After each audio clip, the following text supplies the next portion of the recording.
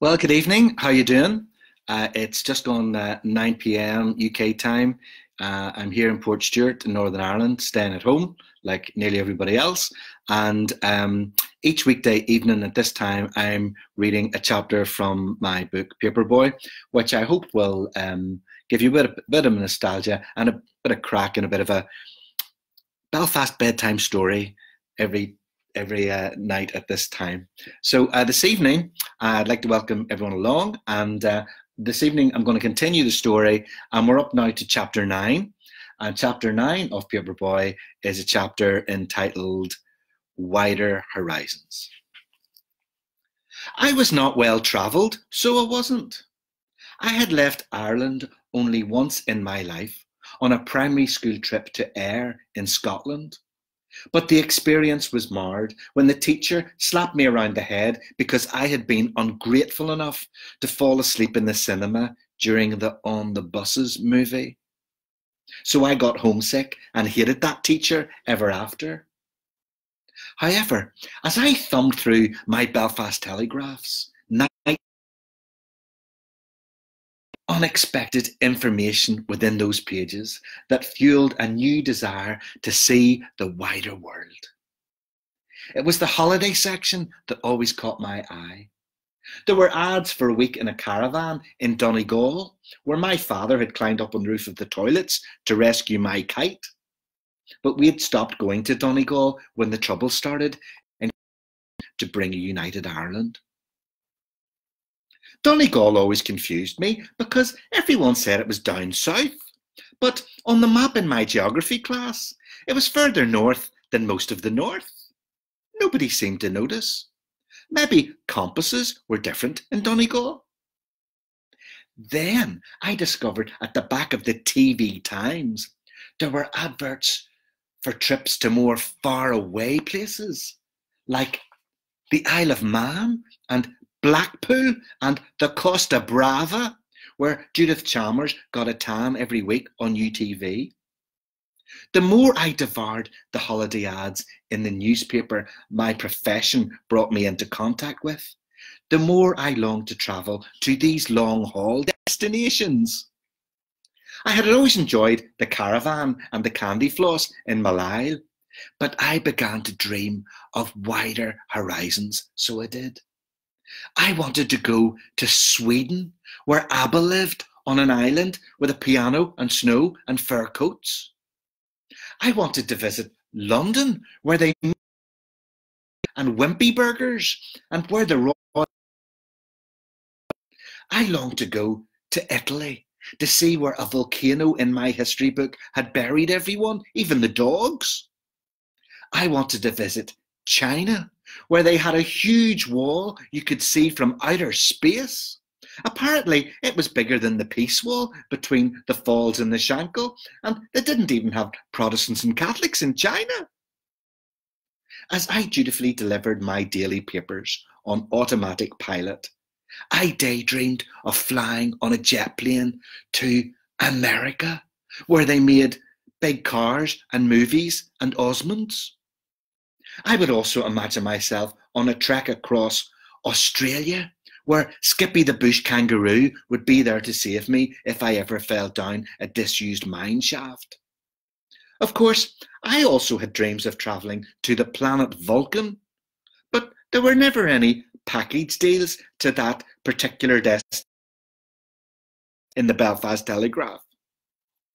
Unfortunately, I knew rightly that not even the pool resources of my father's overtime earnings at the foundry, my mother's income from extra sewing for swanky ladies up the Lisburn Road, my big brother's poker winnings from the garden shed, and several bootfuls of my Christmas tips would ever be enough to finance any trips to these exotic destinations.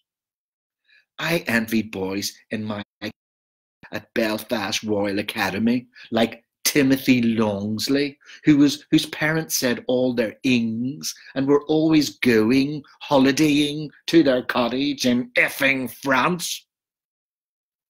But then fate intervened in my favour. those times I would unexpectedly bump into Sharon Burgess in Woodville Park in her hot pants. For all of a sudden, it seemed that everybody wanted to send us poor kids from the Shankill on trips away from the Troubles.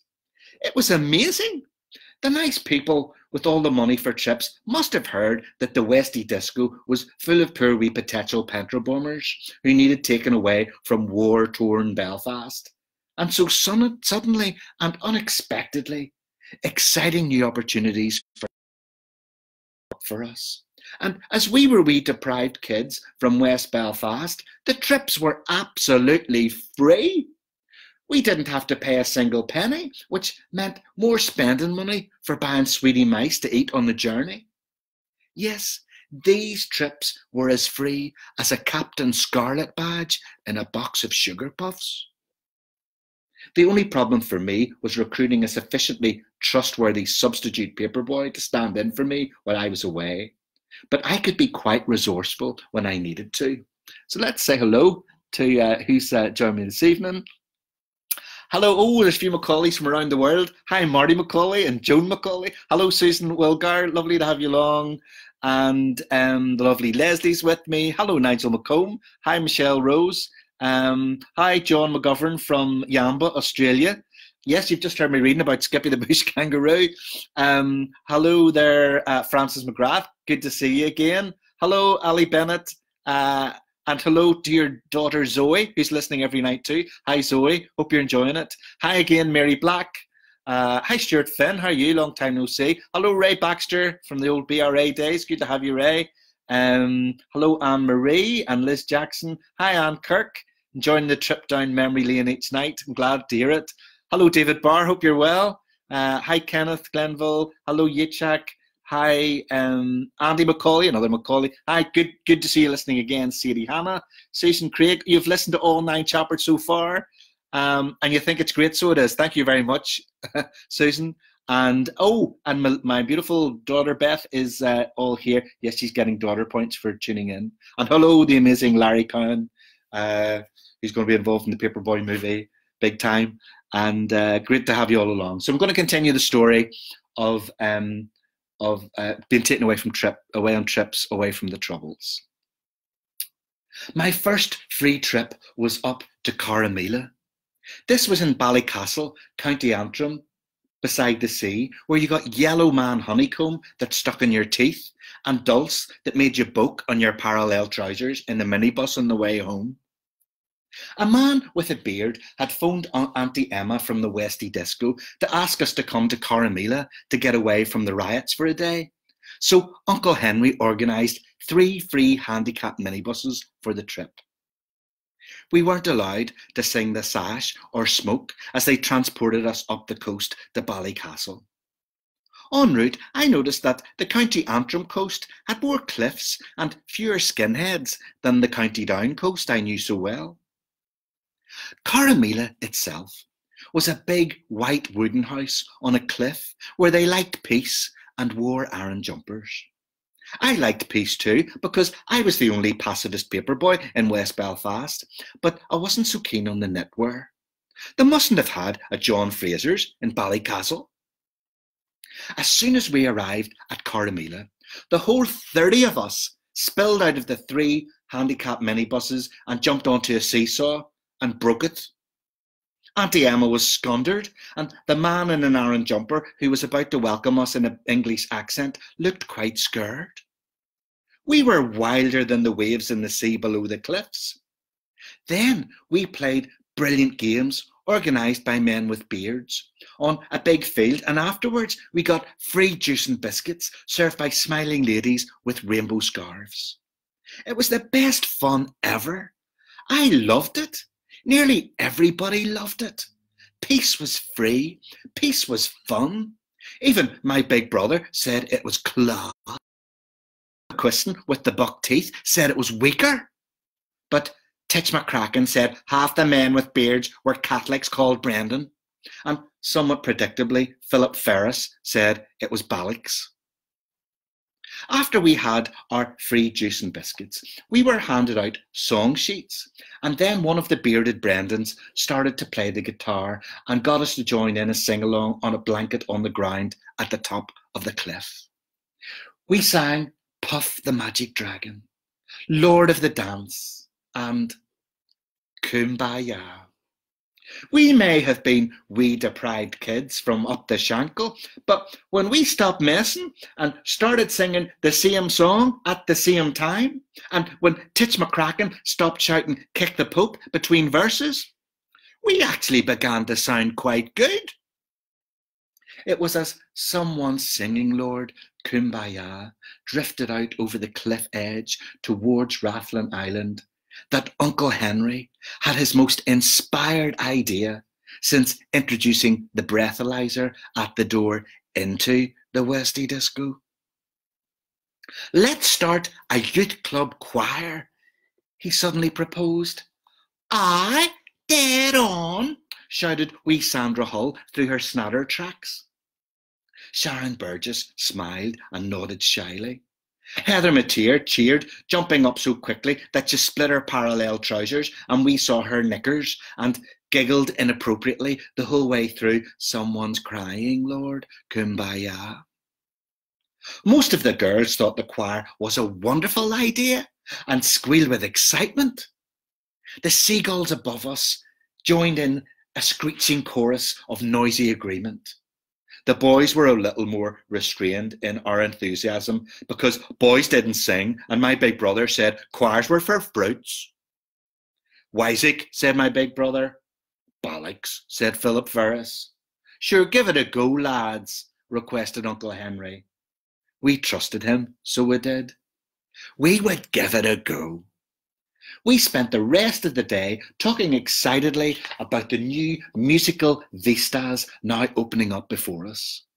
Uncle Henry was in a brilliant mood and didn't even get too angry when we left Corrymeela to visit the scenic harbour nearby, and Titch McCracken broke into a digger and tried to drive it into the sea. We were escorted from Ballycastle by the RUC.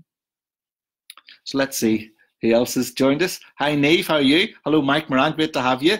Hi, Nicola Coyd from Kuwait. Lovely to have you along and listening to the reading. Hello, Louise. Hi, Jeff, an old BRA boy like myself. Hi, Philip Orr, good to have you, fellow author. Yes, Susan, yeah, Puff the Magic Dragon, that was some song we sang back in those days. And yeah, Nicola, I hope you do have a wee reread of the book tomorrow during lockdown. So I'll continue the story of now that we had established the Westie Disco Choir. Hi, Betty O'Riordan, I'm glad you're enjoying it. The scene was set. We were to form the first Upper Shankle Youth Club Choir. We would practice every Tuesday night after I'd done the papers and a tortuous trigonometry homework. The next time we would be taken on a free trip, it wouldn't be just as poor wee troublemakers from West Belfast. We would be travelling by invitation as a performing choir on tour. All of this meant yet more opportunities to broaden my horizons, of course. When the booking for our first international gig came in, the venue was perfect.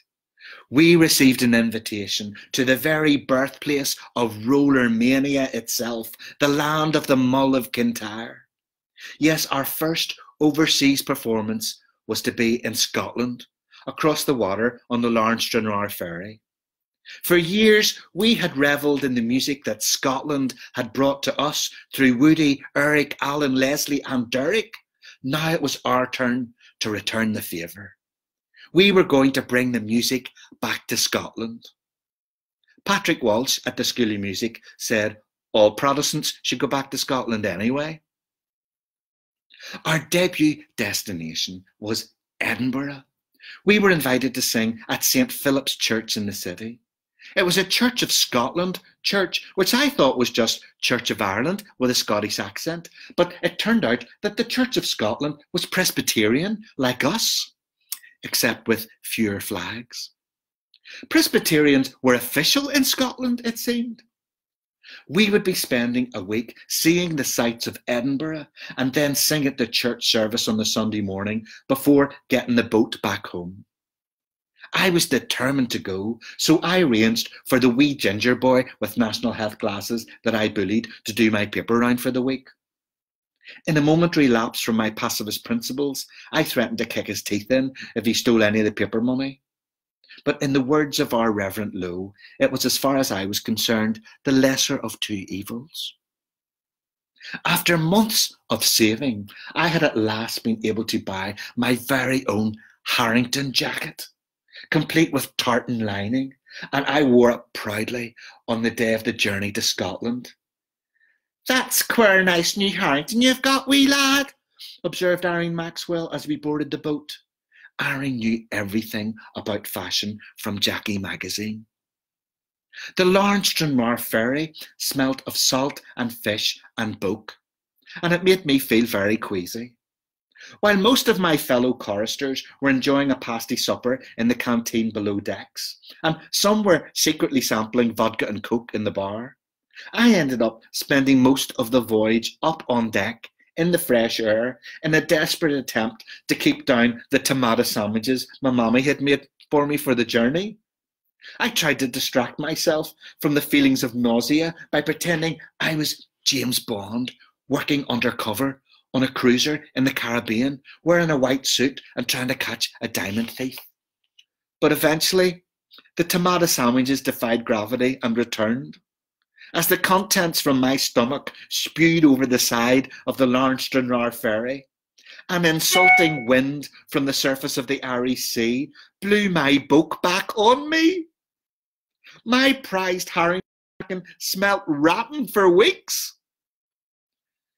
Of course, my big brother happened to be passing on the deck while I was in mid-vomit and inquired sympathetically, "Are you calling for Hughie and you're not even in Scotland yet?"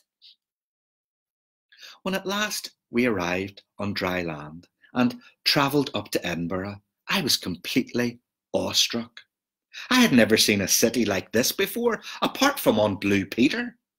There was a big castle on a hill and a toy museum and huge shops where they didn't search you to get in.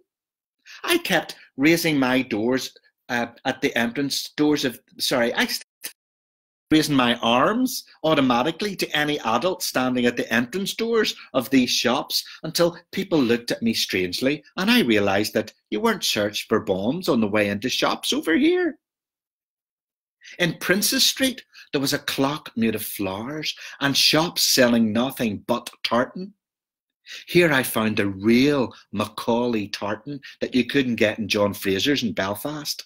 And I bought a strip for my mother to sew down the side of my parallels for the much anticipated Bay City Rollers concert.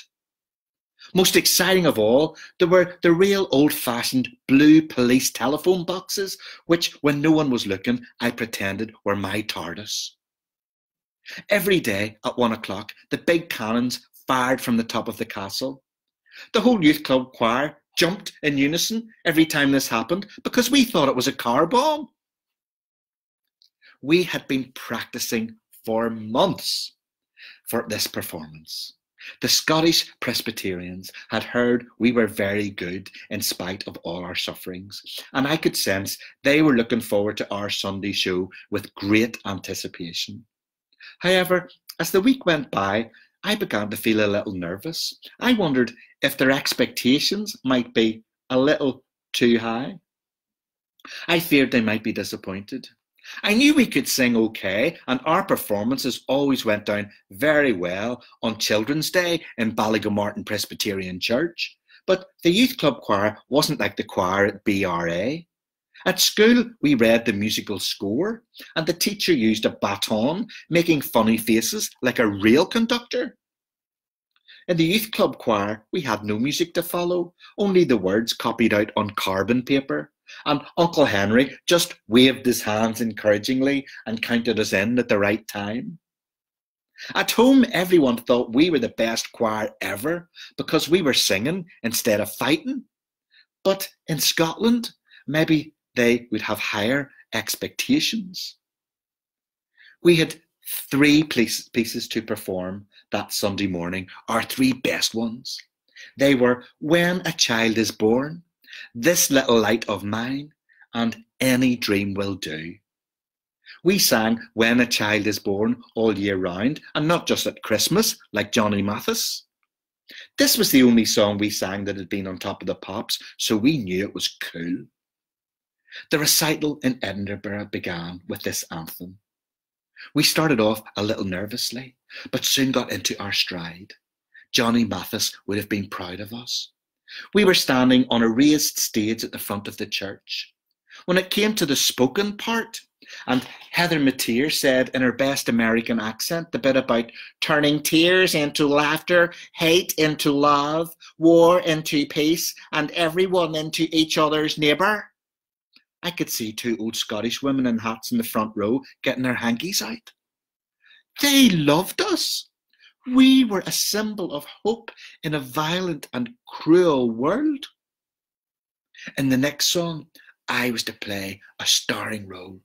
It was This Little Light of Mine, a fast country and western gospel song that didn't work with an organ accompaniment, so I was asked to play along on my guitar. Thankfully, my Spanish guitar had sustained no further damage on the boat journey, and so I was all set. I was nervous about the important role I had to play, but I was fairly confident too, because the song had the same two chords as Hang Down Your Head, Tom Dooley, and I practiced it to death. Mr. Rowing would have been proud of me, playing guitar up on stage in another country. I was sure that Paul McCartney's guitar teacher must have felt similar pride the first time he heard Paul performing in public. I strummed This Little Light of Mine with all my heart and determination, and the choir kept up admirably. A man at the back of the church started to clap his hands in time with the rhythm. If this had happened at home, a fat lady with a tweed beret would have turned around and shushed him, and he would have had to stop. But clapping wasn't a sin in the Church of Scotland, it seemed. It was all going very well until we came to the final verse, when we cleverly adapted the lyrics to Shine all over Scotland, I'm gonna let it shine. In the excitement, I overdid it, breaking my E string and dropping my plectrum. I had to finish using my thumb because I'd bitten all my nails for a recent chemistry exam. However, when we finished the song, the whole congregation broke out into spontaneous applause. I had never heard applause in church before. I had always thought that God didn't do clapping. Finally, it was time for our most accomplished work, Any Dream Will Do. It was a song from a musical about Joseph with an amazing Technicolor dreamcoat. There was even a story in the Bible based on it. Any Dream Will Do always got us the biggest applause. The youth club choir generally didn't do four-part harmony like the school choir, but we could do quite complicated pieces like Any Dream Will Do,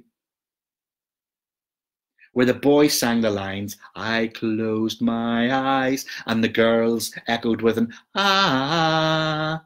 The girls sang their ahs in a Belfast accent. No one could go up at the end of a sentence better than a Belfast girl. Our audiences usually adored this musical intricacy, so we often sang this song as our final piece and as an encore. We could feel our Scottish audience's sense of expectation grow as our finale grew near. So when Uncle Henry raised his arms and smiled, getting us ready for the opening bars of the song, there was a hushed atmosphere in the pews of St. Philip's. We smiled back in silent harmony. Our smiles reflected a quiet assurance that this was gonna be good. Uncle Henry counted us in, and then we were off to a harmonious start.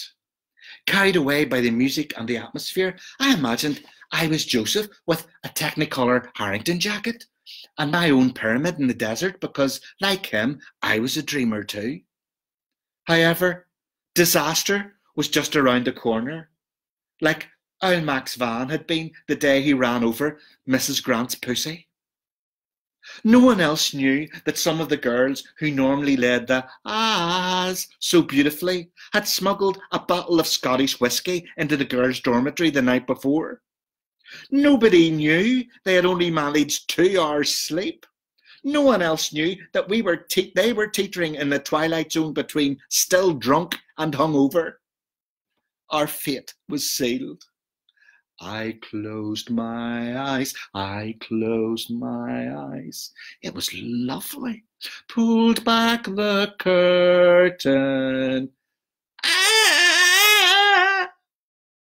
Uncle Henry, as fast as a cat in a hedge, being chased by Petra. To see for certain. Ah! It was horrible. The girls began to giggle. That was bollocks, whispered Philip Ferris, much too loudly for church. The boys began to laugh. Uncle Henry wasn't laughing. The congregation wasn't laughing. Scotland was not amused. I felt my face go redder and redder. We were rude and disrespectful wee hooligans from Belfast. They had paid for us to come here and sing to them, and we had messed it up with drink as usual. It was humiliating. I vainly attempt to rescue the next but it was too high for me because my voice was breaking, and my big brother gave me a dig in the ribs and whispered much too loudly, "Shut up, freak." It was too late. We had fallen apart. Any dream will do had become a nightmare. We had travelled hundreds of miles over land and sea for this performance, and we had fallen on our faces at the last hurdle. The Scottish minister rushed the benediction, bringing the awful embarrassment to a blessed end. In spite of our collapse, the Scottish Presbyterians were most forgiving. They still cried and gave us big hugs when we were leaving. It was as if we were going back to somewhere terrible, to our certain deaths. When we finally returned, another long journey, which included yet another evacuation of the contents of my stomach into the Irish Sea, I was relieved and glad to be home. My new Harrington jacket was crumpled and smelly, but I was happy to be back to familiar things like homework and marbles and army Saracens and my paper round. The eventful trip to Edinburgh had whet my appetite for wider horizons, but it also confirmed to me that no matter what the rest of the world thought about us, there was something I loved about home. So there you are. That is chapter 9, Paperboy. Just want to say hello to a few other people just before I go. Oh, Nicola, you're ex-BRA as well. Good to have you along. Alan, how you doing? Hi, my wonderful P5 teacher who inspired primary school. Lovely to have you, Ruth. Hi, Jason Blaine. Good to have you along. Old colleague. Pauline, good to have you. Hi, Linda. Susan, you had a Harrington with your best friend, and your name's on the back. Very good. Hi, Michelle Rose. Family from the Lower Falls. You've been to many places in the world, but never up the Shankill. There you go. Taking you up in. Did you ever think in these circumstances someone would be taking you up the Shankill in a virtual world? Hi, Alan McLean. Good to have you. And Lamp for Mana. Michael McKinley. I'm glad you're enjoying it, Michael. Nicola, Mr. Finlay and his baton, that's right. Hi, Brian and Gannon. Hiya, Caroline. Good to see you. First trip of that's true. Been back to Edinburgh a few times since then, Caroline, haven't we? So, yeah, lovely to have you all along this evening. Thanks very much. Glad you enjoyed it. Ali Bennett there, I'm glad you enjoyed it. So, I'll be back tomorrow night for chapter 10. But until then, stay home, stay well, and stay positive. Bye for now.